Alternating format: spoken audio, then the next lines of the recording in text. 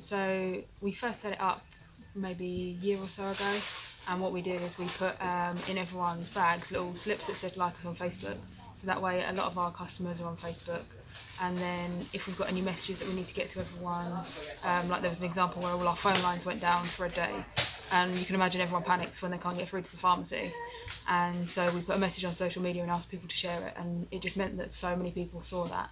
And it works the same with health promotions and things like that. We put it on Facebook, we share it, people see that, and then they come and join us. So October we did the Wear It Pink Day for breast cancer, and we actually ended up raising over £600, and a lot of that was because of the people on social media bringing in the people, letting them know in advance, and it meant that it was a really successful day, and we raised a lot of money. So yeah, the social media, I think everyone's adapting these days, times are changing, we need to get online.